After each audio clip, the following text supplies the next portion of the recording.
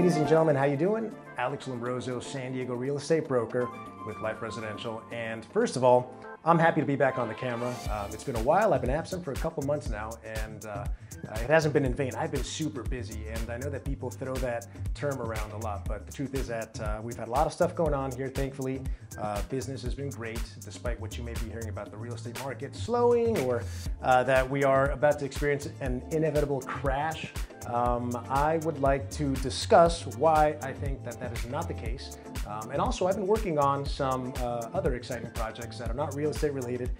For those of you that actually care, in due time, I will share those with you and go through all the details, because anything business related is always a really exciting topic for me. So anyway, what I want to do right now is just do a very casual market update based on my experience, let you know what I feel is going on with the market right now. There's a lot of speculation. There's a lot of negative news that is, going around, and some people seem to think that we're back on thin ice and that this whole bubble is about to burst again. So I want to, present some information that I think could possibly oppose those thoughts. And it's really simple. I mean, what I've been seeing on my end is that yes, prices are back at their all-time highs. What's not helping is interest rates. Interest rates are also extremely high.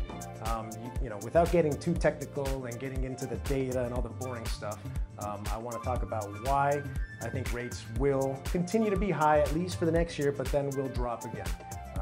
And really, it's just a matter of the fact that right now the stock market has kind of been on a good run, and so there's an inverse relationship, right? When stocks do well, then people put their money there, and so rates tend to increase a little bit, and so that's kind of what we're going through right now. But nonetheless, they're still historically low if you compare them to like the last 25, 30 years.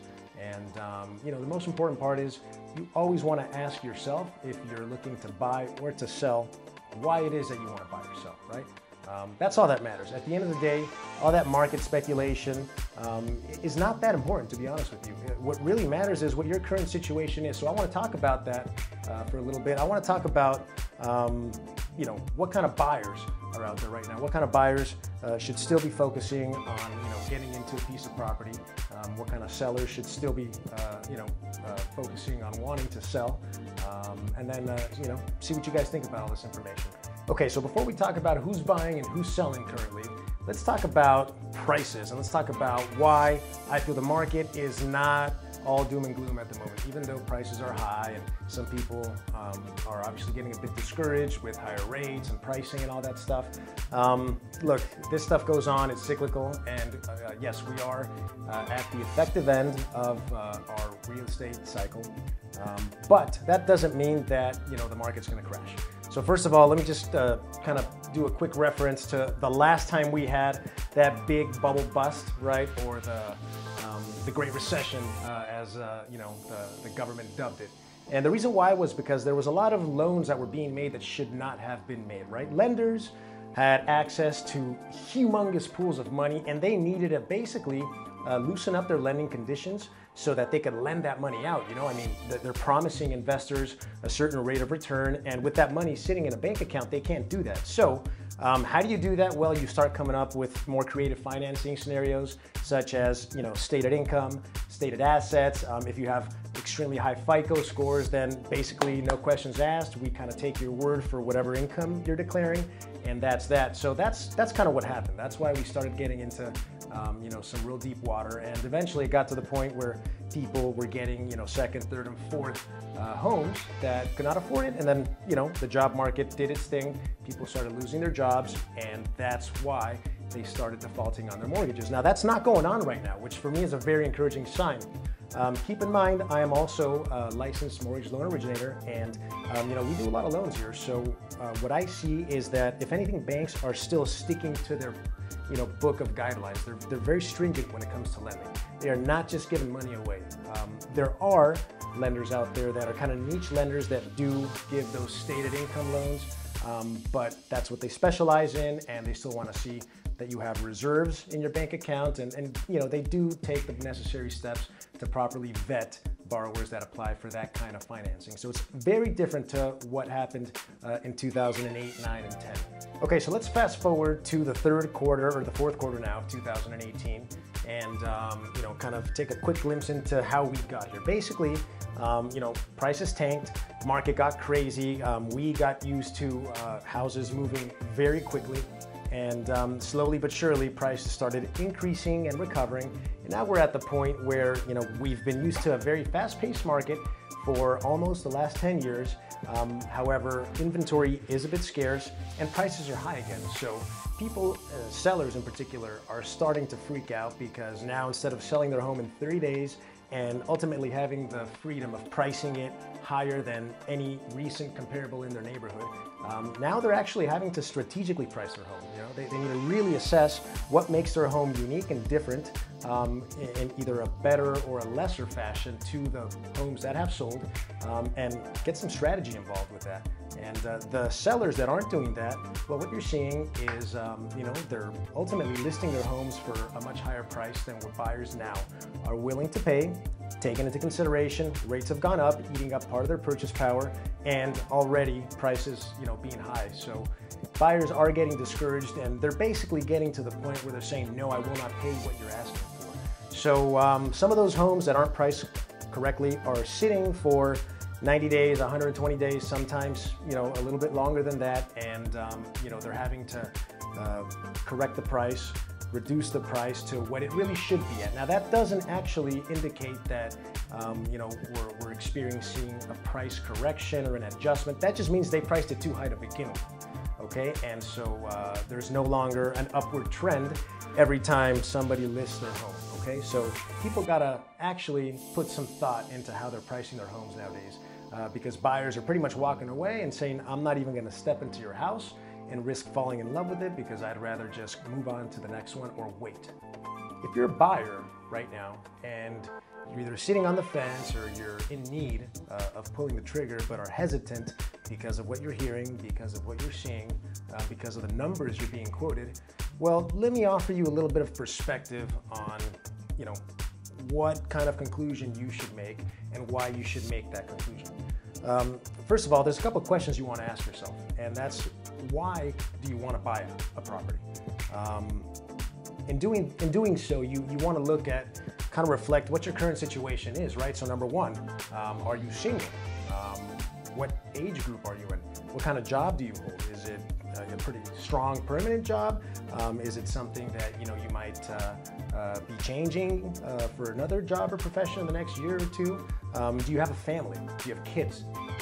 If you do, then most likely you're kind of sitting on the fence on wanting to buy, but maybe you can't afford it, or maybe you just feel like it's not the right move to make at the moment. So again, ask yourself, what kind of situation are you in? And let me tell you why that's important. Because, for example, I was speaking to a client the other day that says, I've never actually owned a home in my life, okay? Now, we're talking about an experienced and a savvy real estate investor.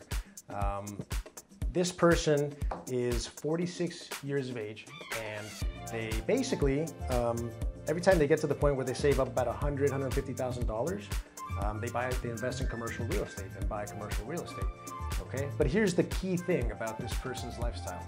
This person is single, this person doesn't have any kids, and likes to travel a lot, so doesn't really want to be permanently fixed to one spot.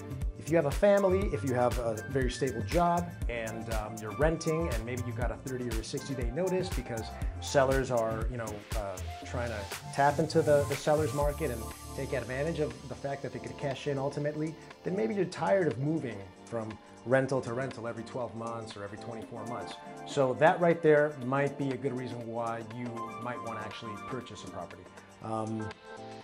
And again, I mean, only you can assess your situation, but if you're looking to buy real estate just because you're looking for a quick profit, a flip, because there's people out there that say, oh, I made a ton of money in equity when I purchased and sold, that is a cyclical investment activity. And right now, if you're looking for a short-term profit, it's not the time. So I'll just be honest with you right up front. It's not the time for a short-term real estate investment unless you're getting a killer deal on something, or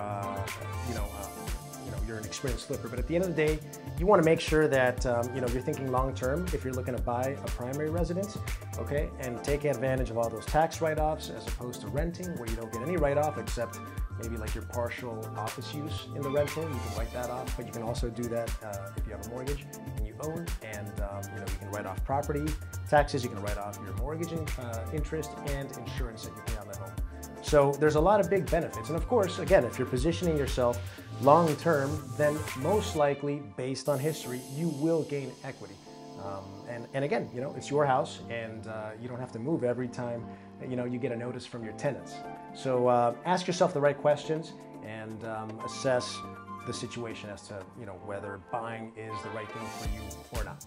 All right, so now that you know a little bit of what's going on and what position or perspective you should have depending on what your situation is, take one thing, if anything, from this video. Don't panic just because in mainstream media, there's a lot of reporting out there that the bubble could burst, that prices are again at an all-time high, that rates are super high, etc., etc. That is not necessarily the correct speculation. I'm actually seeing a relatively healthy market.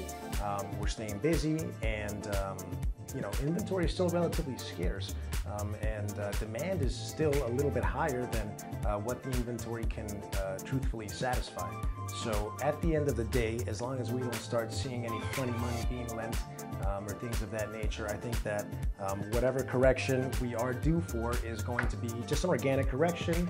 I don't want to start quoting percentages and how much prices might drop, because at the end of the day, we really never know. I mean, look, I'm a veteran in the real estate industry for 13 years and counting. And I've seen a lot of scenarios in those 13 years. I've tried to predict. I've kind of given up on it. What I like to really work off of is the current feedback and how the situations that I'm currently in with my clients tend to play out. And the communication I have with lenders, of course, right? Because they're a huge part of the real estate economy. At the end of the day, don't panic, guys. Just hang in there, assess your situation. Look, at the end of the day, rents are high. If you need to buy, then you lose nothing in getting in touch with me, getting a consultation, seeing what the numbers are, and making a decision based on that. Maybe you can get into a rental that is more affordable, and you're okay running the risk of having to vacate in 12 months, or maybe at the end of the day, you're tired of that and you want to actually buy. Just know that long-term hold right now is the play. And yeah, for whatever you guys need, feel free to reach out to me always. I'm always very straightforward in the kind of advice that I want to give my clients. It's not about getting you into a house today. It's about really, doing what's best for you. And I'm not afraid to tell you, hey, listen, I don't think you should buy right now. Maybe you should hold off for another year and, do some more adequate planning. So again, that's what you should expect from me. And at the end of the day, I'm here for whatever you guys need. Reach out to me via email or, just give me a call and we'll chat. Take care, guys. We'll be in touch soon. And hope you guys have an amazing close to the fourth quarter of the year. And I'll see you soon before the year ends. Take care.